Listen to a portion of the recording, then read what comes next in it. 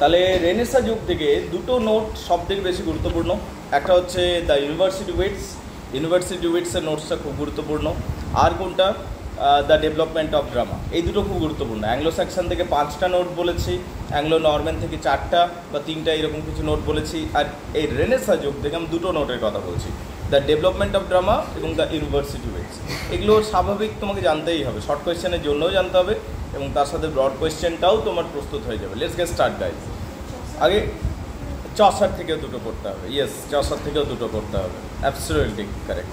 তার মানে Anglo Saxon period থেকে 5টা, অ্যাংলো নরম্যান থেকে 4টা, চসার থেকে 2টো এবং রেনেসাঁ থেকেও 2টো করতে হচ্ছে। ঠিক আছে, তাহলে মোটামুটি একটা সেফ জোনে থাকতে পারবে। ঠিক আছে, দেখো এখানে রেনেসাঁ যুগ থেকে আমরা কি কি পড়বো সেইটা হচ্ছে আলোচ্য বিষয়, দ্য ইউনিভার্সিটি উইটস। আজকে আমি শুরু করলাম ইউনিভার্সিটি উইটস কাদের বলে, কি বলে, এবং তারপর ডেভেলপমেন্ট অফ ড্রামা আগের দিন একটু বুঝিয়েছিলাম, আজকে লাইন বাই লাইন করিয়ে দেবো। তাহলে আজকে আমাদের রেনেসাঁ পিরিয়ডটা মোটামুটি শেষ হয়ে যাবে। ঠিক আছে, দেখো ইউনিভার্সিটি উইটস কারা, এক কথায় বোঝার চেষ্টা করো।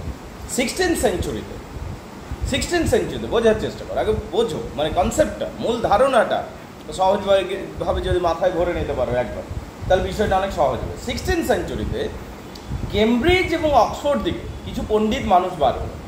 এবার অক্সফোর্ড থেকে যারা পড়াশোনা করে বার হচ্ছে বা কেমব্রিজ থেকে পড়াশোনা করে বার হচ্ছে, তারা নিশ্চিতভাবে অনেক ভালো পড়াশোনা, because this the best university, পৃথিবীর সব থেকে ভালো ইউনিভার্সিটি অক্সফোর্ড অ্যান্ড কেমব্রিজ সেই যুগে। তো সেখান থেকে যদি কেউ পড়াশোনা করে বার হয় তার যথেষ্ট জ্ঞান থাকবে। তো অক্সফোর্ড এবং কেমব্রিজ থেকে কিছু পণ্ডিত মানুষ এসেছিলেন সেই যুগে, এবং তারা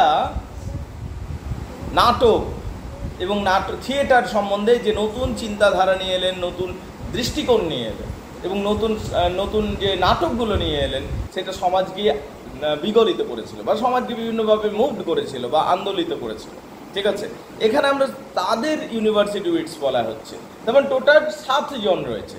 1600 শতাব্দী, 16th সেঞ্চুরি 7 জন বেরিয়ে এসেছিল একসাথে। দেখো একটা যুগে, চসার যুগে একজনই রয়েছেন, চসার, তার ফলোয়ার্স রয়েছে অনেক, স্কটিশ চসারিয়ান এরকম করে রয়েছে, বাট 7 জন হেড একসাথে বেরিয়েছে। এরকম আমরা পাবো পরবর্তী সময় রোমান্টিক যুগে, 5 জন মহাকবিকে পাবো একসাথে ওই রকম, William Wordsworth, PB Shelley, John Keats, Lord Byron, S T. Coleridge, ওটা রোমান্টিক যুগ। কিন্তু এই যুগে একসাথে 7 জন বেরিয়ে এসেছিল।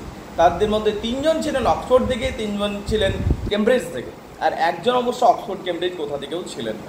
ঠিক আছে, তো তাহলে মূল কথা কি, 16th সেঞ্চুরিতে অক্সফোর্ড এবং কেমব্রিজ থেকে অনেক জ্ঞানী মানুষ বেরিয়ে এসেছিলেন, যারা নাটক সম্বন্ধে নিজেদের মতামত প্রকাশ করেছিলেন।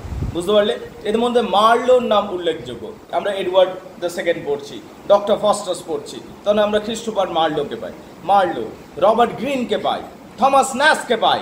এরা কোথা থেকে এলেন? কেমব্রিজ বিশ্ববিদ্যালয় থেকে, কেমব্রিজ ইউনিভার্সিটি থেকে এলেন। অন্যদিকে জন লিলি, থমাস লজ এবং জর্জ পিল, এনারা এলেন অক্সফোর্ড থেকে। তাহলে কোথায় 3 জনকে পেলাম? কেমব্রিজ থেকে, Marlowe, Robert green, Thomas Nash, এরা এলেন কেমব্রিজ থেকে, এনারা এসেছিলেন। জন লিলি, থমাস লজ এবং জর্জ পিল এলেন অক্সফোর্ড থেকে। তাহলে 3 জন 6 জন পেয়ে গেলাম। আর আরেকজন রয়েছেন থমাস কিড, উনি এসেছিলেন, উনি না কেমব্রিজ থেকে এসেছিলেন না অক্সফোর্ড থেকে এসেছেন, কিন্তু এনাকেও এই ইউনিভার্সিটি গ্রুপের মধ্যেই রাখা হয়। আচ্ছা, এনারা যতদিন বেঁচে ছিলেন তখন কি এদিকে ইউনিভার্সিটি উইটস বলে ডাকা হতো? উত্তর হচ্ছে না, সেই সময় ডাকা হতো না এনাদের ইউনিভার্সিটি উইটস বলে। এনারা অক্সফোর্ড থেকে এসেছেন, কেমব্রিজ থেকে এসেছেন, ভালো লেখেন, ব্যাস সেই হিসাবে পপুলারিটি পেয়েছেন। কিন্তু এদের গ্রুপটার নাম ইউনিভার্সিটি উইটস হবে, এইটা কিন্তু সেই যুগে হয়নি। এটা পরবর্তী সময় 19th সেঞ্চুরি, এনারা মারা গেছেন, সব কিছু সম্মান হয়ে গেছে, পপুলার হয়ে গেছেন। তার অনেক পরে 19th সেঞ্চুরিতে একজন রিপোর্টার এসেছিলেন, একজন সাংবাদিক ছিলেন, যিনি বই লেখাজোখাও করতেন। ঠিক আছে, সেই সাংবাদিকের নাম হচ্ছে জর্জ সেন্টবারি। ঠিক আছে, এই জর্জ সেন্টবারি যিনি ছিলেন, তিনি এই নামটাকে কয়েন করলেন, জুড়ে দিলেন, যে এই 7 জনকে বলা হবে ইউনিভার্সিটি উইটস। মানে জীবিত থাকাকালীন এনারা কোনোদিন এই নামটা জানতেই পারেনি যে আমাদেরকে পরবর্তী সময়ে ইউনিভার্সিটি উইটস বলে ডাকা হবে। ঠিক আছে, অনেক পরে, মৃত্যুর অনেক পরে 19th সেঞ্চুরিতে একজন সাংবাদিক এবং একজন রাইটার, যিনি দেখলেন যে এদের লেখাজোখার মধ্যে মিল রয়েছে, এরা অক্সফোর্ড এবং কেমব্রিজ থেকে মেনলি এসেছেন, তখন এইটাকে একটা গ্রুপ বানিয়ে তিনি একটা নাম কয়েন করেছিলেন, নাম হচ্ছে ইউনিভার্সিটি উইটস ছিলেন। এদের জীবনধারা কেমন ছিল তাহলে আমরা কি কি জানলাম? কেমন 16th century writers, 16th century dramatist বলতে গেলে 16th সেঞ্চুরির নাট্যকার সবাই ছিল। অক্সফোর্ড এবং কেমব্রিজ থেকে মেনলি বেরিয়ে আসছে 7 জন মূলত 7 জন রয়েছেন, ঠিক আছে। আর কি জীবদ্দশায় মানে যতদিন বেঁচে ছিলেন ততদিন ইউনিভার্সিটি উইটস নামটা ওনারা কোনোদিন পাননি, বা তাদের এটা ওনারা বুঝতে পারেনি যে ওনাদের এরকম নামে ডাকা হবে। মৃত্যুর অনেক পরে 19th সেঞ্চুরি একজন সাংবাদিক এই নামটা দিয়েছেন ইউনিভার্সিটি উইটস। বলো এটুকু বোঝা গেছে কিনা? Everybody Gates it clear? আরেকটা তথ্য দিতে যাবো, ইউনিভার্সিটি উইটসরা কেমন ছিল। এই ইউনিভার্সিটির উইটসরা একটা স্বাধীন প্রকৃতির মানুষ ছিল, খুব বেশি স্বাধীন। যেন রেনেসাঁর ভূতগুলো সব এদের মধ্যে ঢুকে গেছিল, রেনেসাঁ স্পিরিটগুলো। রেনেসাঁ স্পিরিটে যা যা করে এরাও যেন তাই করতো। পুরো রেনেসাঁর স্পিরিট এদের মধ্যে ছিল। এরা স্বাধীন চিন্তা ভাবনায় বিশ্বাস করতো, প্রথম কথা। দ্বিতীয় কথা, এনারা যারা ছিলেন এনারা ক্লাসিক্যাল ড্রামা যেটা রয়েছে, যেটা একটা আদর্শ দারুণ সুন্দর, সেই ক্লাসিক্যাল ড্রামাকেও অনেক সময় রিজেক্ট করে নিজেদের স্বাধীন স্বতন্ত্র নাটক বানানোর চেষ্টা করেছিল। এবং এনাদের মধ্যে এক্সট্রিম ক্রিয়েটিভিটি ছিল, চরম সৃজনশীলতা ছিল। প্রাইভেট লাইফ অর্থাৎ ব্যক্তিগত জীবন বা ইন্ডিভিজুয়াল লাইফ যদি তুমি দেখো অবশ্য সেটা কিন্তু যথেষ্টই গণ্ডগোল বিষয় ছিল। এরা সবাই যতজনই ছিল ইউনিভার্সিটি উইটস, এদের মধ্যে বেশিরভাগটাই অ্যালকোহলিক ছিল। অ্যালকোহলিক মানে নেশাগ্রস্ত মানুষ, মদ খেয়ে থাকতো। উমেনাইজার ছিল, মানে বহু মেয়ের সাথে ঘোরাঘুরি এগুলো ছিল, উমেনাইজার ছিল। এবং কি অ্যাথিস্ট ছিলেন, মানে ঈশ্বর মানতেন না, রাইট? এই সমস্ত জিনিসগুলো ছিলেন। তবে এমনি ভেবে নেও না, খুব ডেঞ্জারাস হয়ে যাবে যে আমিও যদি উম্যানাইজার হয়ে যাই, আমি যদি অ্যালকোহলিক হয়ে যায়, আমি যদি অ্যাথিস্ট হয়ে যাই, আমিও এদের মতো মহান হবো। না না না না, অমনি নয়। আমি বলছি এই মহান মানুষগুলো এগুলো ব্যাকড্র ছিল, বা এই মহান মানুষগুলো নেগেটিভ সাইড ছিল। এবার তুই যদি এমনি সিদ্ধান্তে উপনীত হোস যে মারলো মাতাল ছিল, ঠিক আছে, সাপোজ তুই বলছিস, ঠিক আছে, আরো 2-4টে নাম বললি, তাহলে আমিও মাতাল হবো মানেই আমি লিখতে পারবো, অমনি করতেই যাস না। ওটা বলতে পারিস একটা মাইনাস পয়েন্ট ছিল, অনেক সময় জ্ঞানী মানুষদের থাকতে পারে, ঠিক আছে, টেক ইট লাইটলি, ওটা জাস্ট জানবার জন্য জানে, ঠিক আছে, ঠিক। মানে you may have some weak point, but you must remember the great people had also week points. তোমারও উইক পয়েন্ট আছে, কিন্তু গ্রেট পিপলদের উইক পয়েন্ট অনেক বেশি, ঠিক সেই রকম তাদের স্ট্রেংথটাও অনেক বেশি, বুঝতে পারলে? কারণ ওনারা হাইলি ক্রিয়েটিভ পিপল হয়। তাহলে দেখো এবারে ইউনিভার্সিটি উইট সম্বন্ধে জানা যাক। তাহলে ইউনিভার্সিটি উইট সম্বন্ধে আমরা জানলাম, নোটস সাথে আসছে, clear? Let's get start.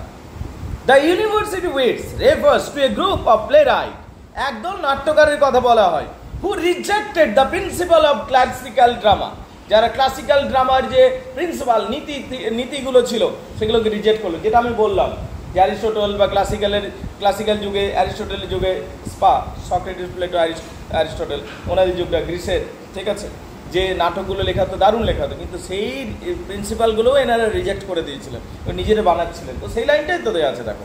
The university wits refers, university wits বলতে বোঝায়, রেফার্স মানে ইন্ডিকেট, বোঝায় এ গ্রুপ অফ প্লেরাইট, একদল নাট্যকারকে বোঝায়, হু রিজেক্টেড, যারা রিজেক্ট করেছিলেন, প্রত্যাখ্যান করেছিলেন, the principal of classical drama, যে ক্লাসিক্যাল নাটক লিখতে গেলে যে নীতি নিয়ম মেনে চলতে হয়, সেই নীতি নিয়মকে তিনি প্রত্যাখ্যান করেছিলেন এনারা। And establish tradition of romantic drama, এবং এনারা একটা নতুন ট্র্যাডিশন সেট করেছিলেন বা স্থাপন করেছিলেন, সেটা হলো romantic drummer tradition. The second period of Elizabethan drama was dominated by university wits. Second পিরিয়ডটা কার দ্বারা ডোমিনেটেড ছিল? ইউনিভার্সিটি উইটসদের দ্বারা। The second period of Elizabethan ড্রামার যে সেকেন্ড পিরিয়ডটা হয়েছে, সেটা কি হয়েছে? ওয়াজ dominated by university wits, a professional set of Literary man. এনারা খুব প্রফেশনাল পার্সন ছিলেন এবং কি পেশাগত দিক থেকে খুব বেশি দক্ষ ছিলেন, ঠিক আছে। Of little constellation, Marlowe's was the center sun, and around him revolved as minor stars, Lily, Green, Peel, Lodge, Nash. এটা যেন একটা নিজেদের সৌরজগৎ ছিল, সেই সৌরজগতের কেন্দ্রবিন্দু ছিল মার্লো। এই ইউনিভার্সিটি উইটস যেন একটা নিজেই সৌরজগতের মতো, মাঝখানে থাকবে মার্লো, আর তার আশেপাশে ঘুরছে 6টা আরো গ্রহ, বুঝতে পারলে? মার্লো হচ্ছেন সেন্টার, মার্লো হচ্ছেন এটা একটা সেই সৌরজগতের মতো, যেখানে সেন্টারটা হলেন মার্লো, ক্রিস্টোফার মার্লো, উনি মাঝখানে থাকবেন। আর বাকিরা সব আশেপাশে ঘুরছেন, বাকি গ্রহগুলো, বুঝতে পারলে, বাকি লেখকরা। এইটা হলো university wits. They had great classical knowledge, এনাদের প্রত্যেকেরই গ্রেট ক্লাসিক্যাল নলেজ ছিল, মানে দারুণ ক্লাসিক্যাল নলেজ ছিল। ক্লাসিক্যাল নলেজ মানে গ্রিসে ধরো আমরা যেটা হোমারের লেখাগুলো পড়ছি, তারপর মেটামরফোসিসের লেখাগুলো পড়ছি, ক্লাসিক্যাল নলেজ, নাটক, তোমার সক্রেটিস, প্লেটো, অ্যারিস্টটল, এই সমস্ত বিষয়গুলো, বুঝতে পারলে। প্রাচীন গ্রিস, ক্লাসিক্যাল যতবার বলছি প্রাচীন গ্রিসের কথা আসছে। তো এনারা সবাই প্রাচীন গ্রিসের সাহিত্যে সবাই পণ্ডিত মানুষ ছিলেন। and they had tried to enrich the native stock of plays. এনারা প্রত্যেকেই চেষ্টা করেছিলেন ইংল্যান্ডের নিজেদের লেখাজোকাকে অনেক উন্নত করতে, বা ইংল্যান্ডের ইংরাজি ভাষাতে লেখাজোকাকে উন্নত করতে এনারা সকলে চেয়েছিলেন। they were young men graduating from Oxford, এরা কম বয়সী ছেলে মেয়ে ছিল, গ্র্যাজুয়েটিং ফ্রম অক্সফোর্ড, এরা সবাই অক্সফোর্ড দিকে বা কেমব্রিজ দিকে পড়াশোনা করে বেরিয়ে এসেছিলেন। একজন শুধু ছিল না, তিনজন গ্র্যাজুয়েট, তিনজন কেমব্রিজ, তিনজন গ্র্যাজুয়েটেড ফ্রম কেমব্রিজ, তিনজন গ্র্যাজুয়েটেড ফ্রম অক্সফোর্ড, একজন ছিল না কিন্তু। They all had peculiar bohemian lifestyle, এদের সবারই বোহেমিয়ান লাইফস্টাইল ছিল। এবার বলো স্যার বোহেমিয়ান লাইফস্টাইল কি? বোহেমিয়ান লাইফস্টাইল মানে বয়ে গেছিস, বুঝতে পারলি? এইটা হচ্ছে এক কথায় বলতে গেলে। বোহেমিয়ান লাইফস্টাইল কি? বোহেমিয়ান লাইফস্টাইল ওই তো বললাম, অ্যালকোহল কনজিউম করবি, উমেনাইজার হয়ে যাবি, গডে মানবি না, যে সমাজের যে ডিসিপ্লিন আছে তোর কিছু ওইগুলো নিয়ে তোর কিছু মাথা ব্যথা নেই, মোরালিটিকে তুই খুব একটা ভাবিস না, you only think about your profession and your career, and you produce the best and the best, mean you are the best in your work, but your personal life is in question. That's in a way bohemian life, বুঝতে পারলে? They were all careless, এরা সবাই careless ছিল, atheist ছিল, মানে নাস্তিক ছিল, ঈশ্বর মানত না, ড্রাঙ্ক ছিল, পুরো নেশাগ্রস্ত ছিল, লাস্টি পিপল ছিল, এবং ওভার সেক্সুয়াল পিপল ছিল। দে ওয়ের acquainted with all kinds of scene, পৃথিবীতে যত ধরনের পাপ আছে এরা সব ধরনের পাপের সাথে যুক্ত রাখতো নিজেদেরকে। বাট দে অল ওয়ের ট্যালেন্টেড, কিন্তু প্রত্যেকেই আবার প্রচণ্ড বুদ্ধিমত্তার সাথে কাজগুলো করতেন, এক্সট্রা অর্ডিনারি পিপল ছিল, এবং সাধারণ থেকে অনেক উঁচু মানের মানুষ ছিলেন এনারা সকলে। ক্লিয়ার নয়? ওকে, তাহলে এইটুকু সম্বন্ধে যেটুকু পড়লাম, এখানে ইউনিভার্সিটি উইট সম্বন্ধে আইডিয়া এসছে কিনা? হ্যাঁ না এভরিবডি গেটস ইট ক্লিয়ার? বুঝতে পেরে গেছো?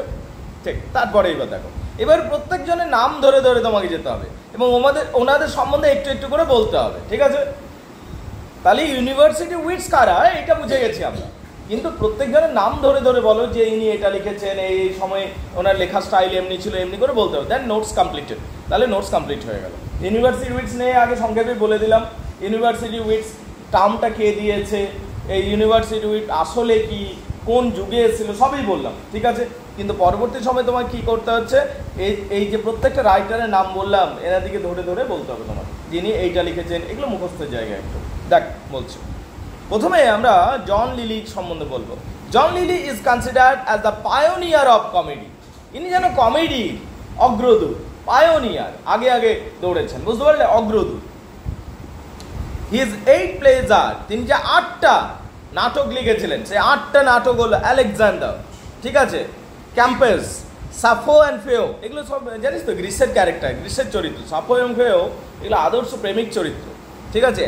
এন্ডিমায়ন, the women in moon, Midas, mother Bombay R loves metamorphosis, এইগুলো হলো ওনার 8টা লেখা, ঠিক আছে? জন lily. The best place R compose, তার বেস্ট প্লেস যেগুলো রয়েছে সেটা হচ্ছে campus and Safo and ফেও and এন্ডিমায়ন and Midas, এগুলো হলো ওনার best place. This place R mythological, এগুলো মূলত গ্রিক মিথোলজির উপর দাঁড়িয়ে আছে, and pastoral at or নিয়ারার to the mosque, এবং কি এগুলো অনেকটা ড্রামার কাছাকাছি, যেখানে অনেক বেশি নাচ গান থাকে, ঠিক আছে? এবং প্যাস্টোরালসের কাছাকাছি। প্যাস্টোরাল এক ধরনের রাইটিং, এগুলো আমরা যখন লিটারেরি টার্মস পড়বো সেখানে আমরা জানবো অবশ্যই। They were written in pros ইন্টারমিঙ্গল with verse, pros স্টাইলে লেখা হতো, প্রোজ স্টাইলের সাথে আবার কবিতাও ঢোকানো হতো। দ্য ভার্স ইজ সিম্পল, যে কবিতার যে লেখাগুলো হতো সহজ সরল হতো, চার্মিং, সুন্দর হতো।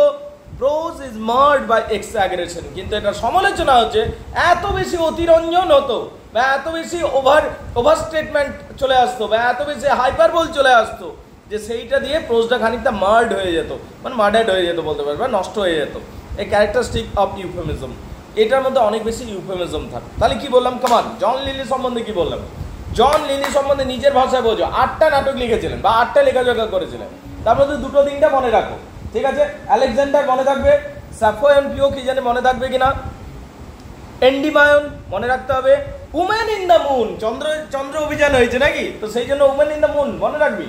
যাই হোক, যেমন করে যে কোনো ট্রিক্সে মনে রাখ, 3টে 4টে মনে রাখতে হবে। 8টা লিখেছেন, 3-4টে মনে রাখবি, ঠিক আছে?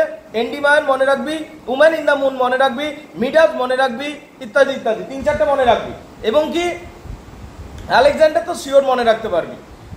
এবং কি এনার লেখাজোখার মধ্যে, এনার লেখাজোখা সহজ সরল ছিল, প্রোজ স্টাইলের মধ্যেও কবিতা ঢুকতো, ইউফেমিজম ছিল, ইউফেমিজম মানে শ্রুতি মধুরতা, মানে শুনতে ভালো লাগবে, এই জিনিসটা এনার মধ্যে ছিল, এনার রাইটিং এর মধ্যে। তবে ক্রিটিসিজম কি, ওভার স্টেটমেন্ট বা হাইপারবোল, অতিরঞ্জিত কথাবার্তা বলতেন, তো সেটার জন্য অনেক সময় ওনার লেখাজোখাগুলো কোয়ালিটি কমে যায়। ক্লিয়ার না? ক্লিয়ার নয়? এটা হলো জন লিলি। Get it? বুঝতে পারলে?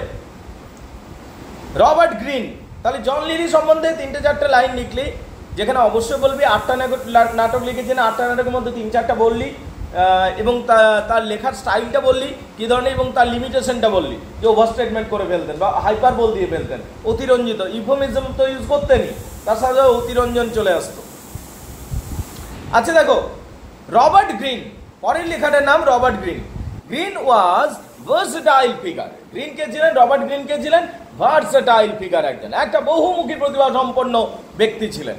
He wrote pamphlets, রোমান্সেস and 5 place. তিনি প্যাম্পলেট লিখেছিলেন, রোমান্সেস লিখেছিলেন, 5টা নাটক লিখেছিলেন, ঠিক আছে? হিজ প্লেস আর অ্যালফনসাস, তিনি যে নাটকটা লিখেছিলেন তার নাম ছিল অ্যালফনসাস, কিং অফ অ্যারাগনস, এগুলো ওনার বিখ্যাত লেখা, বুঝতে পারলে? জেমস ফোর, এবং কি ফ্রেয়ার ব্যাকন, ফ্রেয়ার বঙ্গে, এই বঙ্গাই বলে কেউ আছে না? ওকে, ইউটিউবার, জাস্ট জোকিং, ঠিক আছে? মনে থাকবে তোদের, আর কিছু না, ঠিক আছে? He had জেনিয়াল gift of humour, তিনি হাসি ঠাট্টা করতে পছন্দ করতেন। হি contributed A lot for the development of early comedy, early কমেডিকে উন্নত করার ক্ষেত্রে তিনি অনেক কিছুই কন্ট্রিবিউট করেছেন। হি রোমান্সেস আর মেনাফোন, ফিলোমেনা ইত্যাদি ইত্যাদি, এই সমস্ত তার রোমান্সেস। ক্লিয়ার না? ক্লিয়ার নয়? ইনি হলেন তাহলে রবার্ট গ্রিন, ইনি হলেন রবার্ট গ্রিন। এইগুলোই তো মুখস্থ জায়গা রে, এগুলো তো মুখস্থ করতে হবে, যিনি এইগুলো লিখেছেন, এটা ইনি লিখেছেন, এই জায়গাটাই মুখস্থ করতে হবে। এবার আসছি রবার্ট পিল, জর্জ পিল। তাহলে কি দুজনের নাম পেয়ে গেলাম, জন লিলি, রবার্ট গ্রিন। এবার জর্জ পিল, কি নাম? জর্জ পিল। জর্জ পিল কি বলছেন?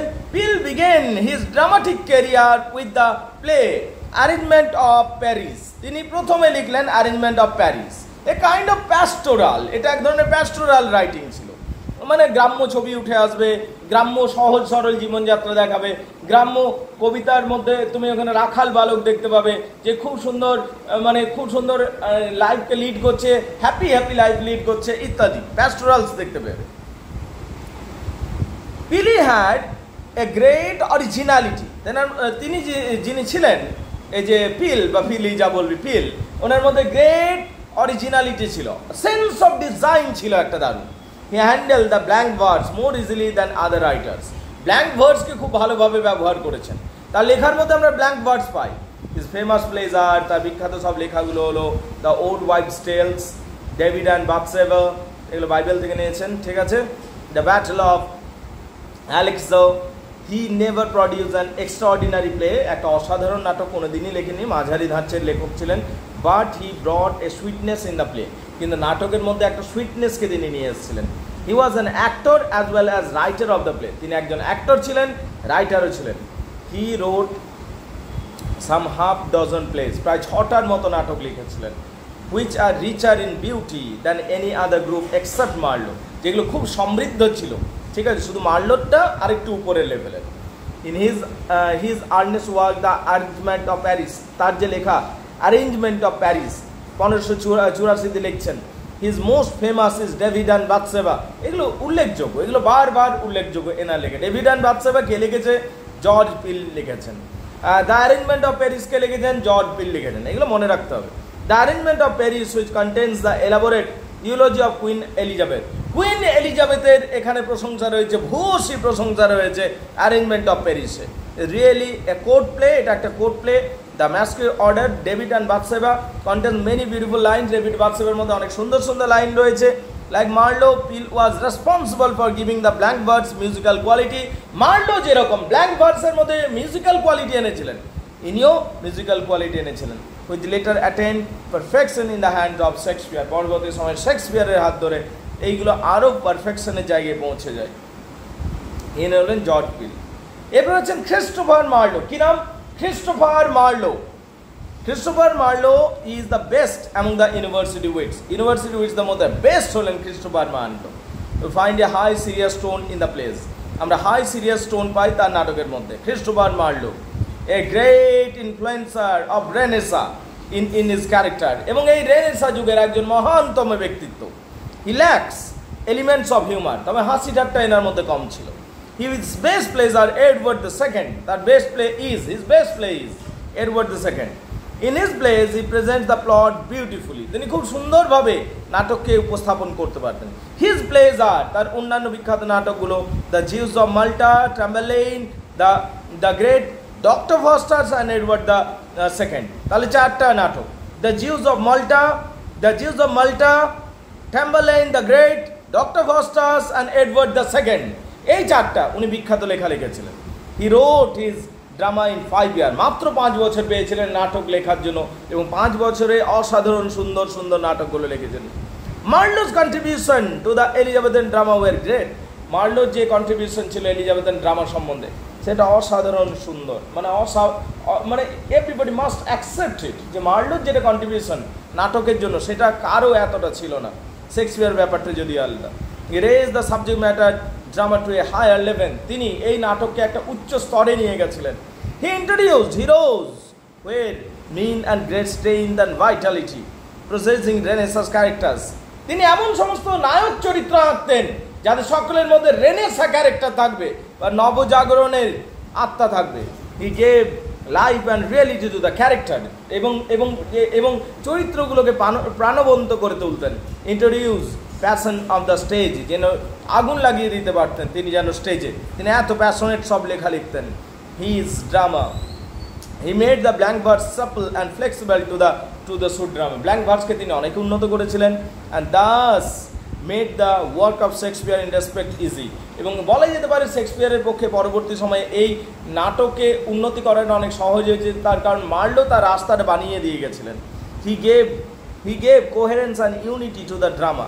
নাটকের মধ্যে একটা ইউনিটি এনেছিলেন, কোহেরেন্সনেস এনেছিলেন, হুইচ ইট ওয়াজ ফর্মলি ল্যাকিং, যেটা এর আগে পর্যন্ত ল্যাকিং বা অভাব ছিল নাটকের মধ্যে। He also gave beauty and dignity and the poetic glow to the drama.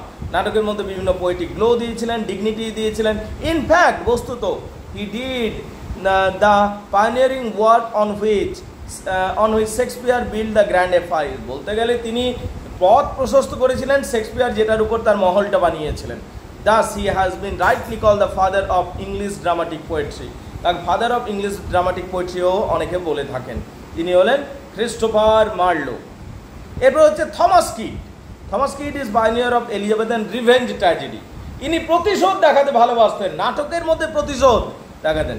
Is the first who tried to bring tradition of blood and revenge from সেনেকা। তিনি সেনেকান ট্র্যাডিশনকে, মানে রক্ত মারপিট স্টেজের মধ্যে দেখাবো আমি, এইটা উনি আনবার চেষ্টা করেছিলেন। His place are the Spanish tragedy, তার বিখ্যাত লেখা স্প্যানিশ ট্র্যাজেডি, কর্ডেলিয়া, এগুলো তার বিখ্যাত tragedy. He produce a new type of tragic hero. তিনি এক ধরনের নতুন ট্র্যাজিক হিরোকে প্রডিউস করেছিলেন। His first work the Spanish tragedy was translated in many European languages. তার যে প্রথম কাজ সেটা হচ্ছে দ্য স্প্যানিশ ট্র্যাজেডি। এটা বিভিন্ন ইউরোপিয়ান ভাষাতে অনুবাদ হয়, এতই বিখ্যাত ছিল লেখাটা। Introduce the blood and thunder element in drama. নাটকের মধ্যে রক্ত ছড়িয়ে পড়বে, নাটকের মধ্যে মারপিট হবে, নাটকের মধ্যে বজ্রপাত হবে, এগুলো তিনি ইন্ট্রোডিউস করেছিলেন। Though he was always violent and extravagant, যদিও তিনি সবসময় ভায়োলেন্ট এবং এক্সট্রাভ্যাগেন্ট ছিলেন, yet he was responsible for breaking away the lifeless মোনোটোনি of গর্ভডাক। আসলে কি নাটক একটা জায়গায় মোনোটোনি বা বোরিং হয়ে যাচ্ছিল, সেই মোনোটোনিকে, বোরিংনেসকে ভাঙবার জন্য তিনি চেষ্টা করেছিলেন থমাস কিড, এবং সেই জন্য তিনি রিভেঞ্জ ট্র্যাজেডি স্টাইলের বিভিন্ন নাটক লিখতে শুরু করেন, যেখানে প্রতিশোধ দেখানোটাই হবে আসল উদ্দেশ্য। অনেক বাংলা সিনেমাও আছে দেখবে প্রতিশোধের উপর দাঁড়িয়ে আছে, এখন প্রতিশোধ নিচ্ছে, বা হিন্দি সিনেমাতেও যে রিভেঞ্জ নেওয়া হচ্ছে, ঠিক আছে। তো এখানেও ঠিক সেই রকমই দেখানো হচ্ছে। আরও দুটো নাম আছে, জানতে হবে তোমাকে, এবং একসাথে এই দুটো নাম, Thomas lodge and Thomas Nash.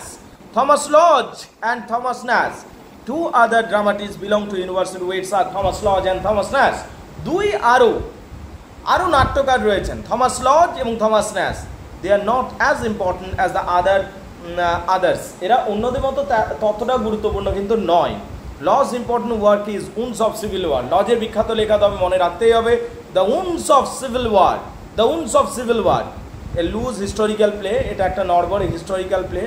ন্যাসেস important work is, ন্যাসের important work হলো Summers last will and testament. এগুলো এনারা লিখেছেন। টু কনক্লুড, পরিশেষে বা শেষ কথায়, এক কথায় বলতে গেলে, university wits war A group of young men. University wheat হলো একদল ছেলে বা একদল জ্ঞানী মানুষ, হু enrich the native stock of place, যারা দেশীয় নাটককে, দেশীয় সাহিত্যকে উন্নত করার চেষ্টা করেছিলেন with classical knowledge and literature. যাদের কাছে প্রচুর ক্লাসিক্যাল জ্ঞান ছিল, সাহিত্যের জ্ঞান ছিল, সেইটা দিয়ে। দে contributed A lot to modernise British drama. তারা অনেক চেষ্টা করেছিলেন ব্রিটিশ ড্রামাকে এগিয়ে নিয়ে যেতে। And they prepared the stage for Shakespeare, এবং তার শেক্সপিয়ারের জন্য মঞ্চ বানিয়ে দিয়েছিলেন। এনারাই ছিলেন ইউনিভার্সিটি উইটস। দেখে নাও গাইস।